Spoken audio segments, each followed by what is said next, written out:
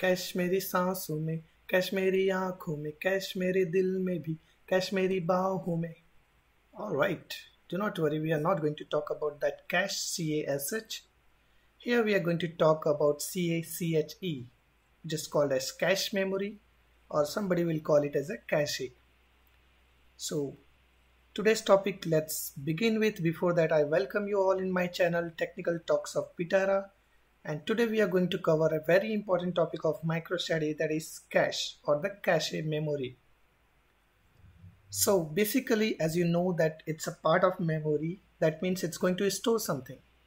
So cache basically stores your objects which has been used very recently. So for the first time, if you are using any attribute elements, any of the objects, or if you have run any kind of reports, so the results of those reports, the objects which has been used recently, they are going to be stored into the memory, and this memory we call this as a cache memory.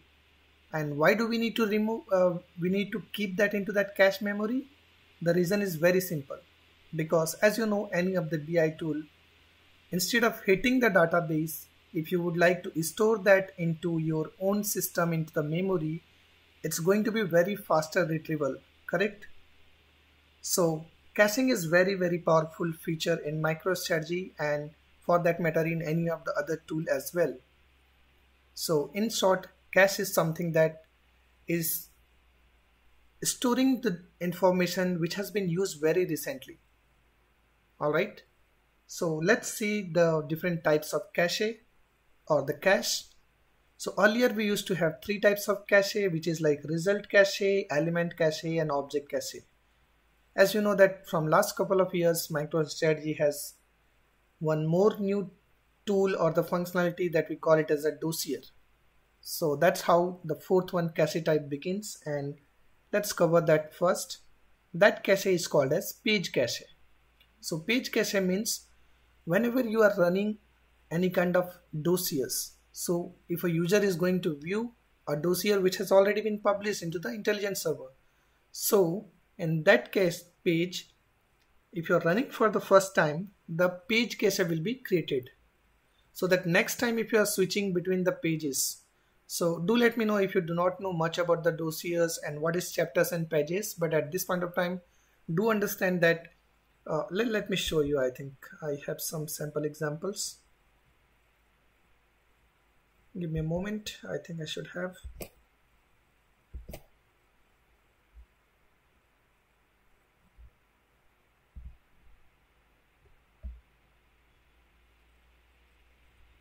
Yeah, here we go. So let's try to run some sample dossiers.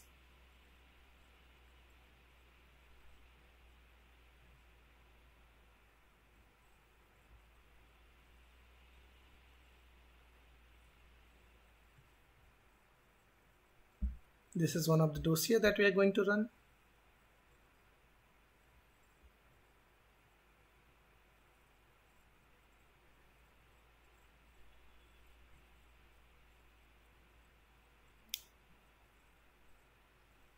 Again, if you do not know about the dossiers, documents, dashboards, please feel free to comment so that I can create for you. So as you can see here, we have chapter called Analytic Capabilities and the Forecast, and the different pages are like subcategory performance, market basket analysis, and all that. So when I'm running from going to the one page and then moving to another page, the page cache is being created. This is all about your page cache. Hope this point is clear with you. All right, let's go to the next cache, which is called as result cache. So result cache, as the name says, it can be a report cache or the document cache, but the thing that you need to know is when you are running that time, the report or the document, they will have their own attributes and metrics, and some kind of calculations has happened and they have generated some kind of results. So their results are already pre-calculated and processed, and that is being stored into intelligence server, and we call it as a result cache. So result cache can be multiple types. It can be report cache, it can be document cache. Again, under the report cache, many people will say like there is something called as XML cache, or for that matter, if somebody asks you like intelligent cube also works in the same way, right? So the thing that you need to know here is intelligent cube basically allows you to store the data from your data warehouse and completely put that into the intelligent server memory. So intelligent cube is a separate aspect of MicroStrategy, a separate functionality of MicroStrategy that basically fetches all the records, whatever you are going to pull in and put into the cube. It's one of the OLAP services. OLAP means online analytical processing. So that kind of OLAP services where you can refresh your cube, which is called as intelligent cube in MicroStrategy.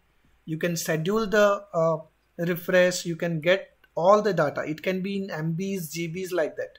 But cache memory, when we talk about, it's a very small size because it's about the RAM memory that you are going to consume. Okay, there is one more similar term that is called as history list. So history list is again a type of result report cache, which is again in terms a kind of a result cache. So the difference here is your history list is basically your same result set cache, but it's only for a specific user. So say for example, if I am a user, if I am running something and I would like to send something, say for example, I am running my intelligent cube. So intelligent cube, I know that it's going to take say 30 minutes or 40 minutes.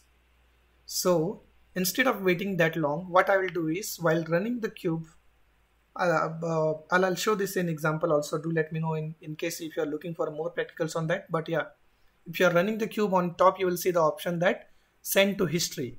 If you send that to history, automatically it will go and reside in your history, and once the cube refresh is done or it fails or whatever happens, you are going to get that message like this has already been happened. So this is your different types of result cache. Third type of cache is called as element cache.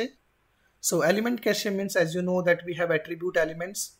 So the definition wise, like whichever the lookup table elements you have recently used, that is going to be there in your element cache.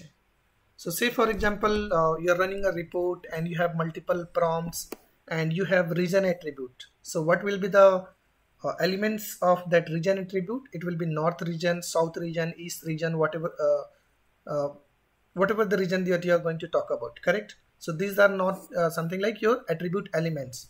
So these values, when they are stored and when you are running for the next time, it will automatically pick.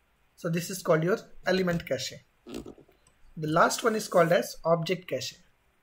So object cache means, as you know, in MicroStrategy, everything is an object, whether it's a schema object, application object, configuration objects, anything. So when you open the definition of any object, say for example, you created a sales metric. The moment you open that, you just double click or right click and edit, you will see that how this object has been defined, correct? So that definition of that object which has been recently used is being stored into the object cache. So this is your object cache. Here let me quickly recap. Page cache is onto the dossiers when you are running, and it switches when you are switching between the one page to another, the page cache will be created. Result cache can be report cache, document cache, history list cache, but basically we talk about the report and document cache because their results are being stored there into the system. So next time you are running the report, a grid report or a document, by document I mean the report service document, RSDs, okay? And third thing is the element cache, all the attribute elements which has been used recently, and object cache is the definition of those objects, correct? So here important thing that you need to remember is your element cache and object cache can be created in two-tier architecture as well. As hope you know about it. If you do not know, do let me know. I'll create a separate video for the two-tier, three-tier, multi-tier architecture in MicroStrategy. But with this, I assume that you know what is two-tier architecture. Okay, this is called as client architecture, and 3-tier is called as server-side architecture. So element and object cache can be created at the client side as well as into the server side. So you have to remember that only element and object cache can be created at the client side. But if you talk about the result set cache, whether it's a report cache, document cache, or even the page cache for that matter, they can be created only at the server side. Server side means where your intelligence server resides. So client side always it's a memory being utilized to save the element cache and object cache, but server side it can be either memory or it can be your hard disk. Okay, HDDs or SSDs, whatever the hard disk drives are there. Okay, so this gives us a statement that you cannot create or use result or page cache in direct connection or client connection or the 2-tier connection. Similarly, one important thing that you have to remember is when you're talking about documents, this document cache, which is a part of result set cache, will be created only and only when you are using MicroStrategy web. They will not be created when you are using or running any kind of document using MicroStrategy developer tool.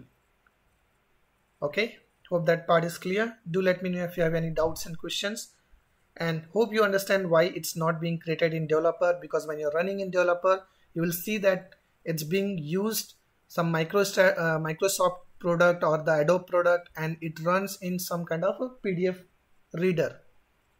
So because in developer it opens in Adobe Reader, we should not use or the cache will not be used when this is created in developer, or when you're running a report in developer. It will only be created when you are creating in web. Alright, hope you like this video. If you haven't subscribed to my channel, please do like, share and subscribe to it. Thank you. Have a good day.